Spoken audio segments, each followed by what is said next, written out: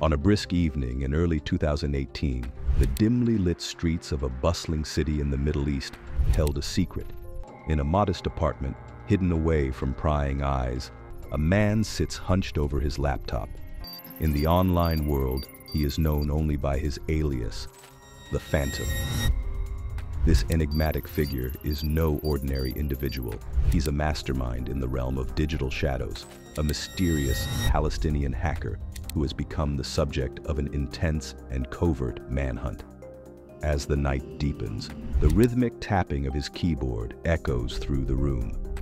He's a ghost in the cyber world, slipping through digital nets cast by one of the world's most formidable intelligence agencies, Israel's Mossad. They've been tracking him relentlessly, their efforts spanning continents and cyberspace. Outside, the city sleeps, unaware of the high-stakes game of cat and mouse unfolding within its heart. Will this be the night when the hunter becomes the hunted? Or will the Phantom once again vanish into the labyrinth of the internet, leaving Mossad grasping at shadows? Omar al-Balbazi, or as some know him, Omar A. This guy isn't just any hacker. He's pretty much a legend in the hacking world. Picture this. He's right at the top of Mossad's most wanted list. Yeah, you heard that right, Mossad. Israel's super-secretive intelligence agency. They've been chasing him for ages. Why are they after him? Omar A. managed to break into Israel's Iron Dome. That's their ultra-advanced air defense system. Omar A., the famous Palestinian hacker, was hot on the radar of Mossad. They're tracking him down in places like Turkey and Malaysia. But here's where it gets really interesting. Turkey's National Intelligence Organization, MIT for short, steps in. They're like Omar A.'s personal bodyguards, offering him security. He dodges what could have been a real dicey situation, like we're talking possibly getting snatched up or worse in some high-stakes international operation. After a 3-year deep dive, Israeli intelligence figured out that Omar A. was the brains behind those crazy disruptions in 2015 and 2016 at the Iron Dome. And it turns out, he wasn't just causing chaos for fun, he was actually helping out Hamas's armed wing, the Al-Qassam Brigades, to fire rockets over Israel. Omar's no ordinary hacker either. He's got a degree in computer programming from the Islamic University of Gaza, one of his big projects, developing this super stealthy hacking tool for Gaza's interior ministry to sneak into Android phones. Now, this is where Mossad really starts paying attention. Omar lands on their radar as someone they've got to watch out for. So in 2019, they hatch this plan to lure him in. They dangle this sweet job offer from a software company in Norway. But Omar, he's sharp. He smells a rat and figures Israel's behind the offer. So he just flat out says no. He's as savvy about spy games as he is about coding. All right, so fast forward to 2020, and our guy Omar makes a move to Istanbul. But guess what? Mossad is still hot on his trail, not giving up the chase in Turkey. And with Omar's reputation as a top-notch hacker, Turkey's own intel, MIT, is keeping tabs on him too. Now fast forward again to April 2021, Omar gets this call out of the blue. It's a guy named Red Ghezal claiming to be the human rights manager from a French company called Think Higher. He's got a job offer for Omar. Sounds legit, right?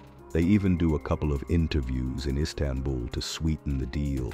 Another dude, Omar Shalabi, claiming to be from the same French company, hits up Omar with a tempting offer, 10 grand to whip up some software for them. Yeah, you guessed it. Another Mossad agent playing the long game. These guys really aren't giving up on trying to reel Omar in. That French company, they actually paid Omar for the work he did. Yup, real money. Then, in June 2022, Omar gets yet another job offer. This time, it's from a guy named Nikola Radonjic. It sounds like a scene from a spy movie, right? And get this, Nikola is actually a Mossad agent. The plot thickens, but Nikola isn't flying solo. He's got a crew with him. 3 other Israeli intelligence operatives, and they're all undercover, acting like they're just a bunch of developers. The location for this gig? It's a bit of a mystery. It could be Brazil or maybe Istanbul. So, the Mossad crew, led by this Radonjic guy, is really trying to reel Omar in. Their game plan? To get him hooked on working with them on some online projects. But here's the catch. Their real goal was to whisk Omar off to Tel Aviv for a bit of questioning. You know, the intense kind.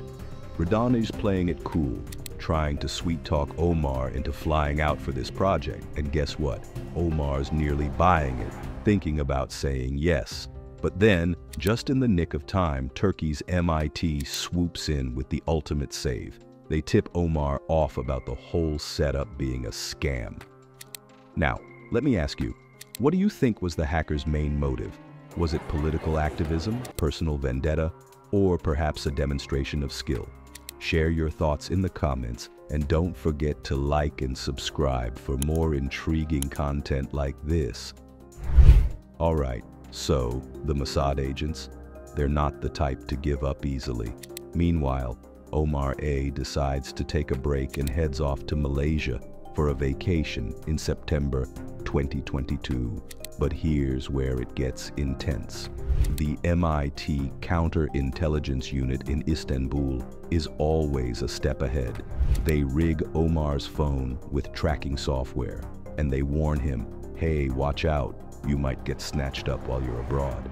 And wouldn't you know it, their warning was spot on. Just a few days into his Malaysian getaway, Omar gets grabbed in Kuala Lumpur. The next thing he knows, he's in this remote hut, a whopping 50 kilometers away from the capital. That's like 31 miles in the middle of nowhere. Now, it gets even more movie-like. Omar's there, in this hut, and he's facing some serious heat. We're talking questioning and torture, and the suspects, they're believed to be Mossad operatives. Back in Tel Aviv, other Mossad agents are joining the interrogation, but they're doing it through a video call. So, there's Omar stuck in this hut, and the Mossad agents are grilling him. They want all the dirt on how he managed to crack the Iron Dome and about that sneaky Android hacking software he cooked up. The whole situation's pretty intense, but here's where things take a turn.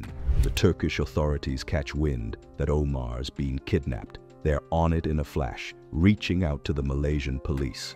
They put tracking software on Omar's phone, and they pinpointed his exact location. Now, picture this. A high-stakes raid by the Malaysian security forces. They storm the place where Omar's being held. And guess what? They rescue Omar.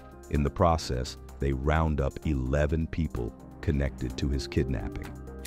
After his nail-biting escape, Omar A makes it back to Turkey. And guess who's there to help him out? The MIT. They set him up in a safe house, making sure he'd got a secure spot to chill. But that's not all they're doing. MIT, along with Istanbul's counter-terrorism police, are on another mission. They're tracking down this guy, Fode Osama Hijazi. It turns out, Hijazi's been working with Nikola Radonjic. Yeah, the same guy from the Mossad who tried to lure Omar. It's like a spy thriller unfolding in real life. Alright, so here's some more spy stuff for you. Before all this Omar A drama, Turkish security had already sniffed out Mossad's spy games in Turkey. Get this, media reports back in July said that Turkey's MIT had uncovered a massive ghost cell of 56 agents. And these weren't your average spies. They were spying on people who weren't even Turkish, all for Mossad. Now, the way they did it is straight out of a spy novel. These agents were using some high-tech tricks.